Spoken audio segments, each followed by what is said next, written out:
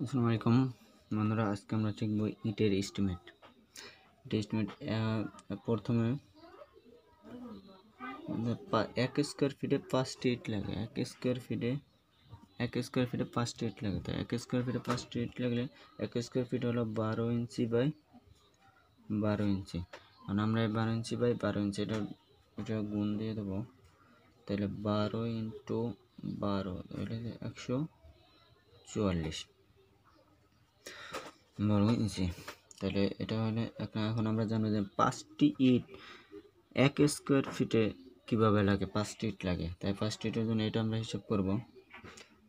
এটা একটা ইটের দৈর্ঘ্য হচ্ছে 10 ইঞ্চি, উচ্চতা 3 ইঞ্চি, উচ্চতা 3 ইঞ্চি। তাহলে 3 ইঞ্চির হলে এটা আমরা গুণ দিয়ে দেবো 10 ইন্টু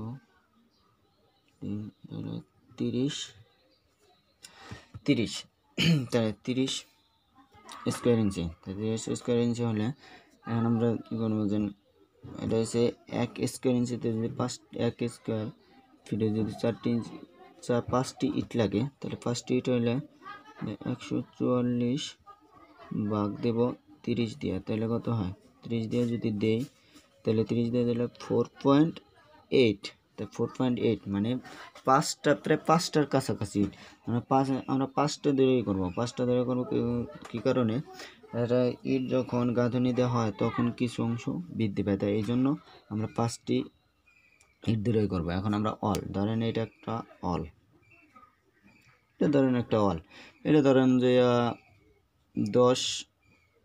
10 ফিট, আর এটা ধরেন যে 4 ফিট। এখন আমরা দেখব যে এই অলটায় কয়টা ইট লাগবে। তাই কয়টা ইট লাগবে এই জন্য আমরা কী করবো যে এটা গুণ দেব 10 ইন্টু 4, তাই কত? 4 10 40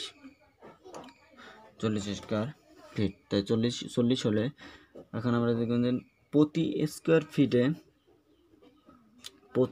ফিটে আমাদের ইট লাগে 5টা। তাইলে এনেছে 50 স্কোয়ার ফিট। তাই 50 স্কোয়ার ফিট হলে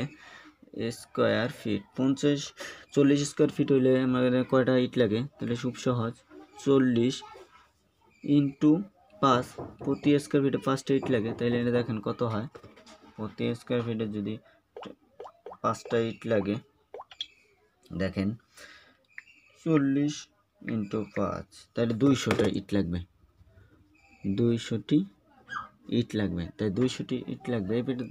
এরকমই সব আপনি সকল এস্টিমেট করতে হয়। এটা যদি ধরেন এটা বড় আছে, ধরেন এই অলটা আরও বড় ধরেন, যে এটার মান হয়েছে ধরেন এইটাও 10 ফিট, এটাও 10 ফিট হলে এটা গুণ দেন সেম 10 ইন্টু 10, তো কত হয়? 100 স্কোয়ার ফিট।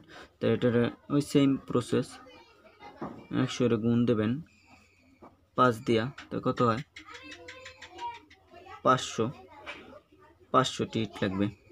সেম প্রসেসে আপনি সব কিছু করতে পারেন। এটা পরবর্তীতে দেখা যায় এই ওয়ালে সিমেন্ট এবং বালু কি পরিমাণ লাগতে পারে, বালু কত সেফটি লাগতে পারে, আর সিমেন্ট কয় ব্যাগ লাগতে পারে, এটা পরবর্তী টিউটোরিয়ালে দেওয়া হবে। আপনার চ্যানেলটি সাবস্ক্রাইব করবেন এবং বেল আইকনে ক্লিক করবেন পরবর্তী ভিডিও পাওয়ার জন্য। থ্যাংক ইউ, ধন্যবাদ সবাইকে।